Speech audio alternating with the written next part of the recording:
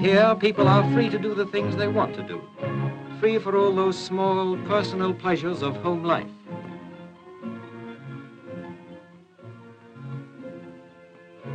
In the evening, the farmhouse kitchen and the town sitting room become the centers of family life. Mother, father, and the children are home for high tea. Throughout the week, they've been separated, but today they're together and can enjoy the unity of family life. His home, broken up by his illness, was established again. His self-respect was regained with his earning power. He has a full-time job and, reunited with his family, leads a normal life like millions of fit men all over the country. Here they are. Their name is Brown, and they've just finished breakfast. This is Billy. He's 4 and has only just started school. This is Mary. She's 11 and old enough to think her hood vastly unbecoming. John is nearly 13, and at the moment aeroplanes are his chief interest in life. Hurry up, says Mary. You always start messing about when it's time to go to school. Don't forget to put your scarf on when you come home today, says Mother. It's very cold.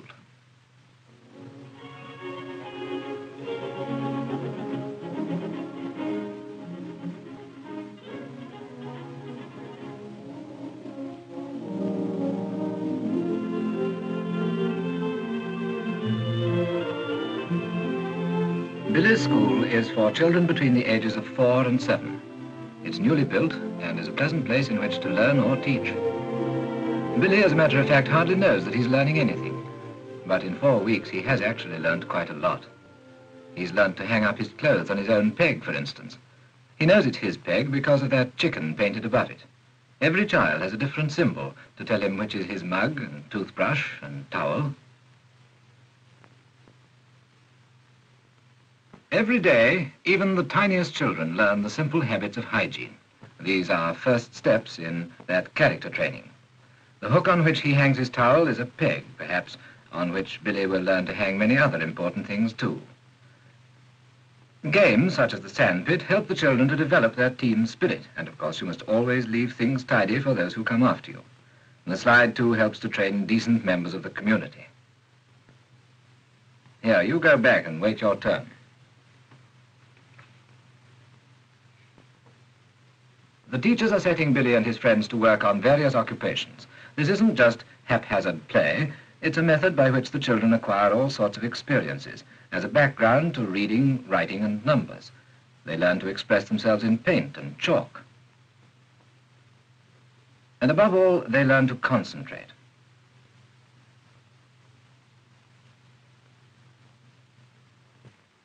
Look at this study in concentration.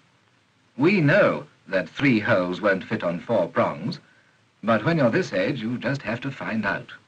The teachers keep a careful watch on the development of each individual. When a child can readily recognize different shapes, he's ready to tackle that collection of 26 different shapes we call the alphabet. In the next class, they're reading in groups. Said the rabbit, sit on my tail and go with me to my rabbit hutch. But a little girl would not. Good enough, wasn't she, naughty? Yes, now then, Kenneth. In the Violinda class, children of 5 and 6 learn to express rhythm and music with their fingers.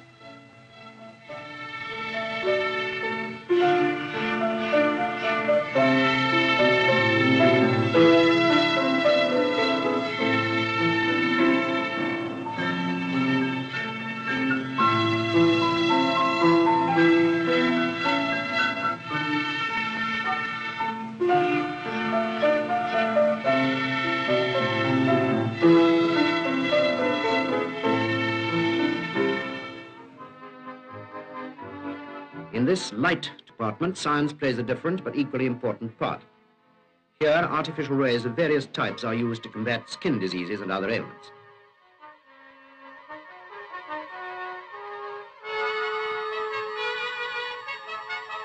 Finsen arc combats some types of disease.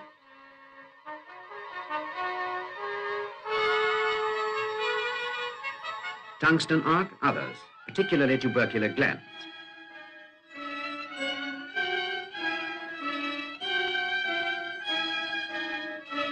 The radiant heat channel turns up paralyzed muscles.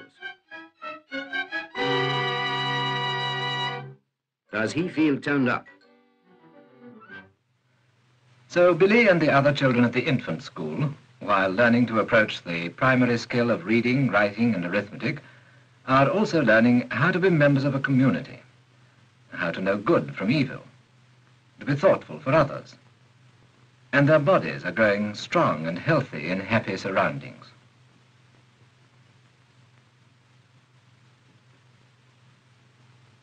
It's playtime now, and it's also playtime at the junior school across the road, where we shall find Mary. Teachers are out in the playground, joining in the children's games.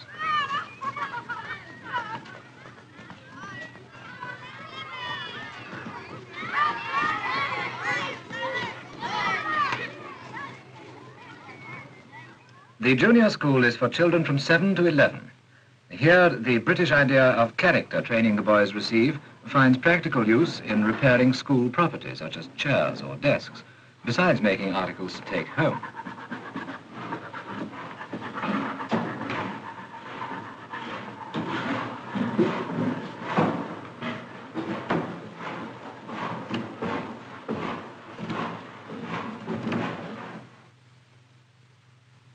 Meanwhile, another class is out in the school grounds, receiving practical instruction in pruning trees.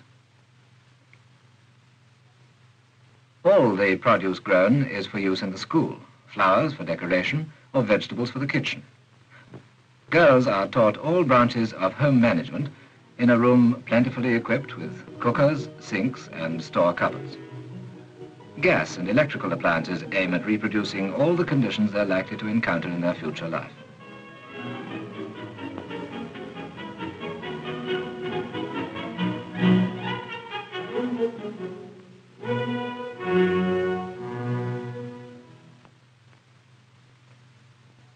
And just as boys and girls are separated to learn their own special jobs in life, so at this school, they're taught to mix together free from self-consciousness.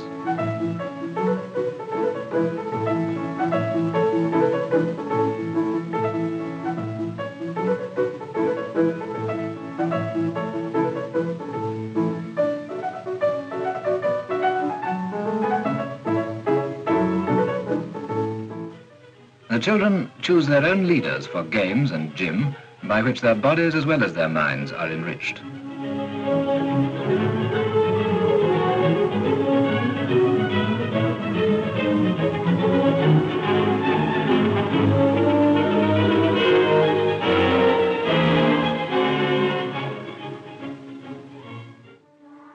To assess the value of oral teaching for the deaf, you must remember that in the very near past, many of these children would have grown up to be dumb as well.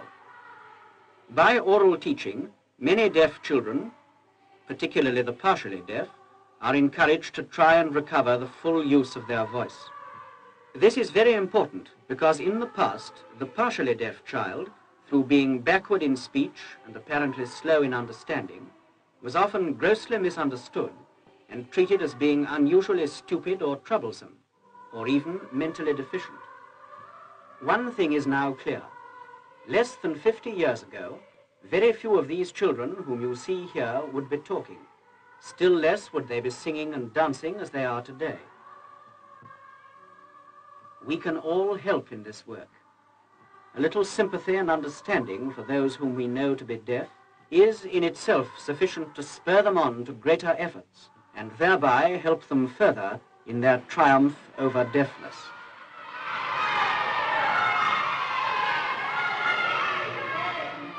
Mother finishes her last job of the evening and enjoys it as much as her children do.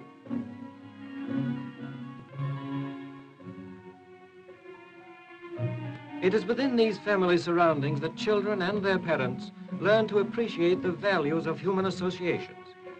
It is here that they learn the give and take of living with others, consideration, tolerance, unselfishness, and generosity. A point to remember. Some kids have more self-confidence than some grown men and women. Or to know when boys' scrapping can safely be ignored and when they need breaking up promptly to save juvenile black eyes. Another point, better appeal to fair play than talk technicalities about breaches of the piece and another. Seem to remember scrapping myself once.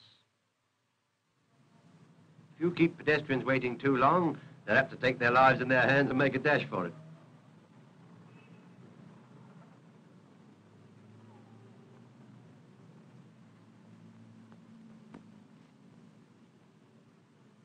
And some of them like an escort.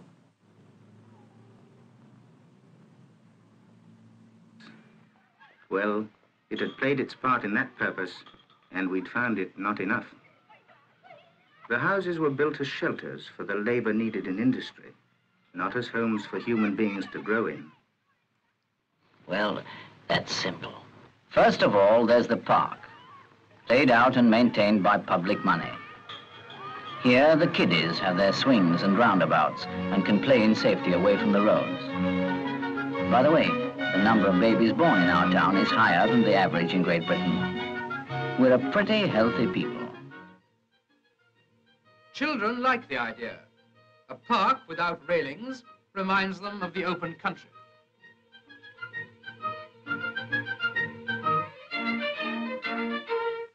In 1942, even children helped with the salvage campaigns.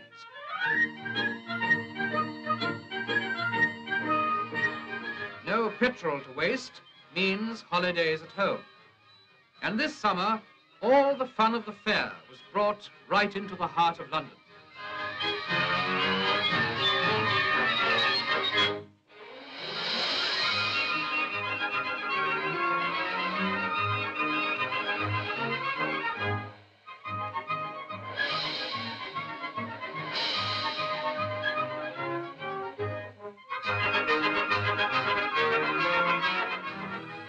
Surrounded by the red roofs of Londoners' homes is Kew Gardens. It's a world garden, for in it grow flowers and shrubs and trees from every country in the world.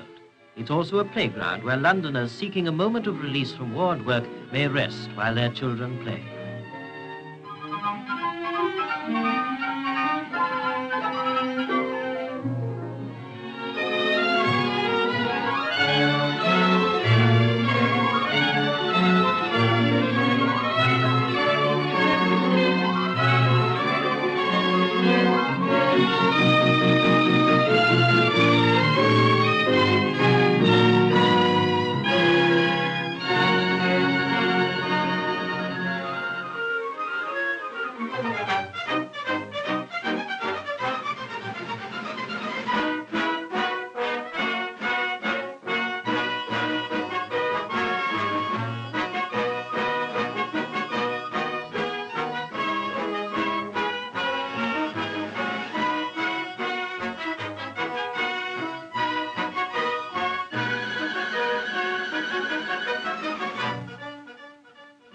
To the children, the open country holds a magic promise of adventure. In the fresh air and sunlight beyond the ancient lanes, they can play in a world of their own.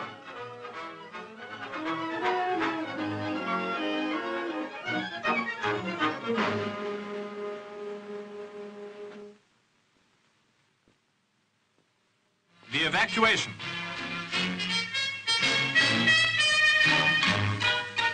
That stupendous undertaking of those grave September days being now an accomplished fact, we find children sampling the adventure of life in new homes which the hospitality of country people has provided for them. Some are entertained in big palatial houses with old family servants as well as great ladies to play with them, to read them stories and attend to the babies.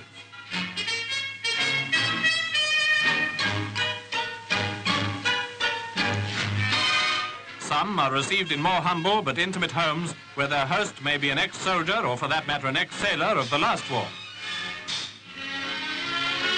There are other aspects of evacuation. Winter is more rigorous in the country, and we all know what kind of a winter 1939 to 1940 was. For the issue of warmer clothes, supply depots are set up in every district. At the same time, they see to it that each child has a gas mask. The small illnesses of childhood are taken care of by sick bays, often just empty houses converted by the local WVS. Then for the visits of parents to evacuated youngsters, a new idea has been started. The happy little family, reunited for the day, base their activities on a Sunday club in the reception area where they find a canteen provided. A similar idea is the communal dining room. Where children are billeted on foster parents who go out to work, the midday meal is provided for them by institutions like this. And you may note that helpfulness and thoughtfulness are not the qualities only of those who wait on the children.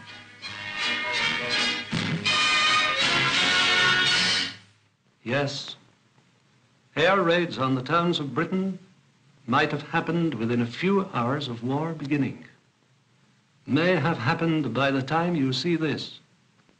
May happen at any time. Let's keep that well in front of our minds when we think of this queer new business of evacuation that's rooted up so many people and put them down in unfamiliar places. Within 48 hours of war, 1 million children were miles away from their homes in the comparative safety of the reception areas. What a moving job. And just think what far-reaching consequences it may have. Consequences that perhaps very few of us today are able to foresee. For this is by far the greatest experiment of the kind that has ever been undertaken in any country. Here we have this vast army of children. The citizens let us hope of a happier world of tomorrow, taken from the streets of the towns and transplanted into the simpler, healthier life of the country. A sudden reversal of all that has been going on since our industrial age began. 1 million children moved and not one casualty. But getting them away was one thing. Sorting them out and fixing them up in their new billets, well, as you can guess, that was even harder. First, they were all taken to one place in each town or village to be sorted out. There they were, children of all shapes and sizes from all sorts of homes. Misfits. Yes, there were misfits and plenty. Difficulties, troubles, simply hopeless cases. Some of the country folk said an air raid itself couldn't have been much worse. And of course, it only needed 1 or 2 unruly ones to get a whole village full of that name. Well, you know the old saying about idle hands and mischief. Of course they got into mischief now and again. Didn't you when you were young? But after all, it wasn't too easy for the youngsters either. Suddenly rooted up and planked down among strangers. Of course they got up to mischief. What child wouldn't? And there were plenty of apples on the trees.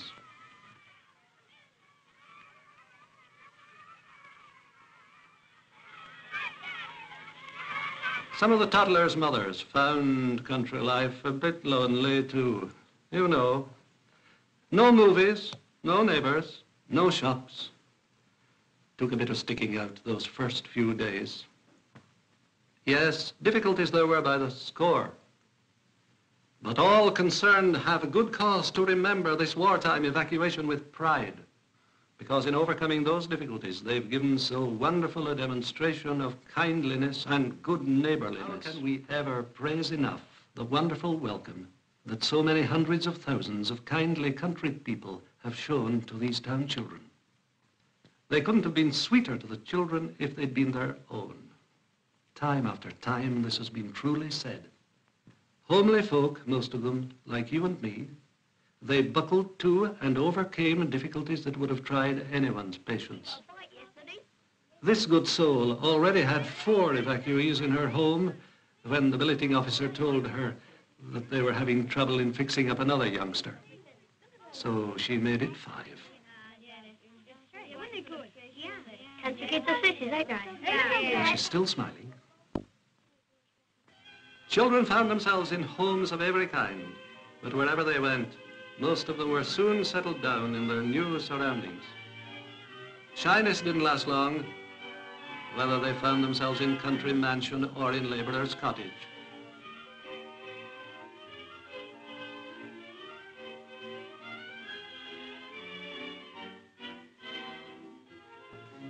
Women's voluntary services, organized through the Women's Institutes, the Girl Guides, and other national organizations, over 120,000 helpers. Sewing, making men parties, hard at it.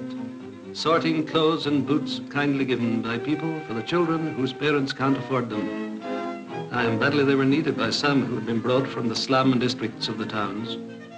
Country lanes call for different clothes to city streets, especially with the winter coming on. And the people in the reception areas did everything possible so that their young visitors should be warmly clad. What hard work it all meant. Committees were busy everywhere, solving new difficulties every day. One of the problems were the visiting relatives. One woman with 4 evacuees had 17 of their relations turn up one weekend. Now, in many places, helpers have taken over village halls where parents and children can have a cup of tea and be together, and provided someone to look after the baby while the clothes were being scrubbed. Toys, too, have been begged and borrowed from neighbors to help to keep the children entertained. In some places, evening dances and games are got up for the older children. Of course, the children love it, and it's a great help to the foster parents, especially in the smaller homes, to have them off their hands, even if it's only for one evening a week. Another splendid piece of voluntary work is being done in many places. Local volunteers, many of whom had given up their spare time to take special courses before war broke out, help cook and serve meals. In this village, they serve 170 lunches every day. And they certainly seem to have got some good customers. 50 of the children you see here, by the way, are having kosher meals. They are refugee Jewish children who are finding in this English village simple kindliness and common humanity. Meals for mothers, too, are provided for a few pennies every day, and this also helps to relieve the strain on the village people's own kitchens.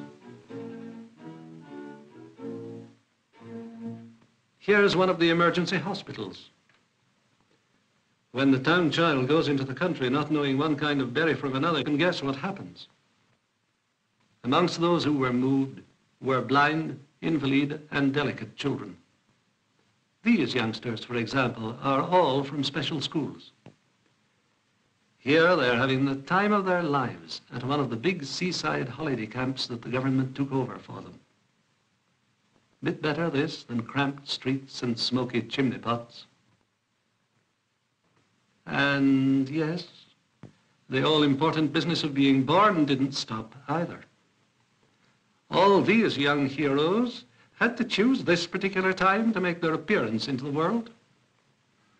In all, 3,500 evacuee babies were born during the first 6 weeks.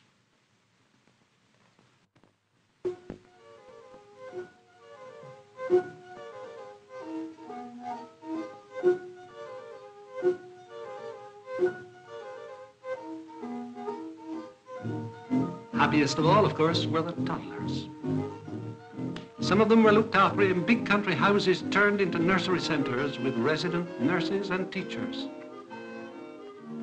A joy to look at them, isn't it? Surely it's the sanest, healthiest sight left in the world, a group of children at play.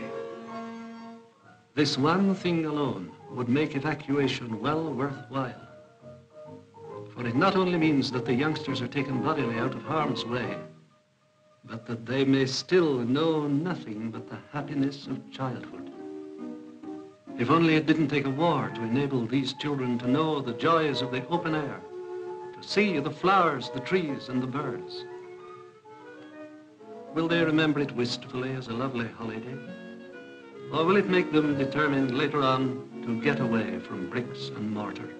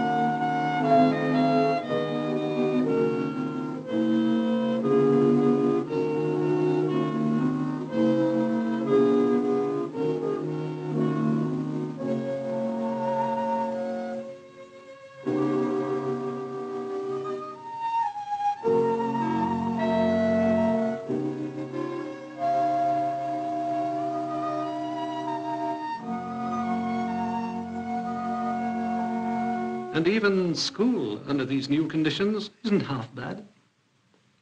Lots of the teachers are making the most of the opportunity for the children's benefit, teaching them about the places they're living in and the fascinating life of the countryside.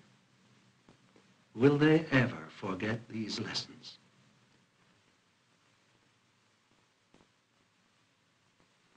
Where have you been all the day, Billy boy, Billy boy? Where have you been all the day, my Billy boy?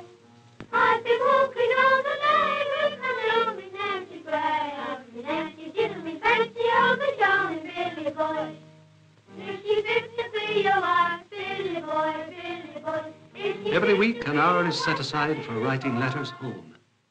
And what adventures they have to tell. Dear Mum and Dad, thank you so much for the postal order.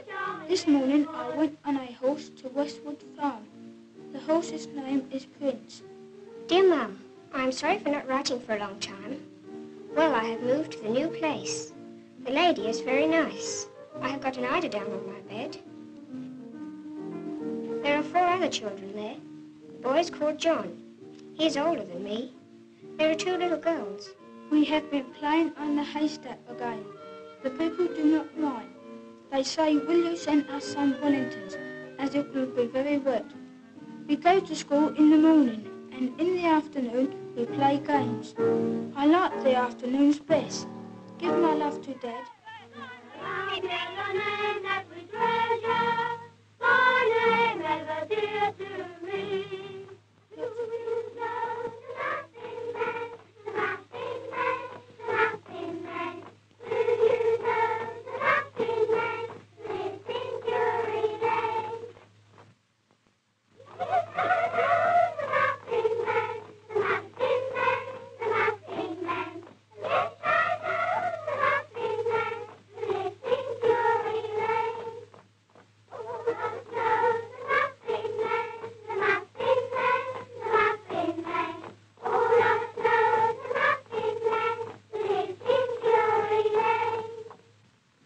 Lots of the children are in large houses, right away from schools, including some of the loveliest old country houses in Britain.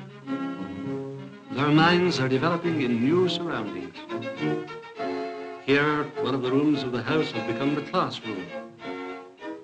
It's hard work for the teachers in these new boarding schools. Many of them have to act as foster parents as well. But the best classroom of all, when the weather is fine, is outdoors. After all, real trees and animals and buildings are better than any the teacher can draw on the blackboard. To the parents who've put their duty to their children first. And above all, to those great-hearted folk in country towns and villages who are doing all they humanly can to help others at this time of need. It's due to them that over 500,000 children are now settled in wartime homes outside Britain's danger areas. Thus, the urgent problem of the present is being met. And what of the future? Who can doubt that out of this vast migration of town children to rural areas, great good will come in the years ahead? Who can doubt that all this comradeship and self-sacrifice will result in friendships and happy memories that will remain when the grim realities of today are past? Already, fresh air, good food, and regular hours are working wonders. The children are gaining in weight. They're fitter, stronger, more alert. They're gaining experience that'll benefit them all their lives. They're learning the pleasures that only begin where the city pavements end. Our towns have become too big, too crowded. For years, sensible people have said it. It may be that in getting together to master this vast wartime problem, we've taken a bigger step than we know towards happier living when we are there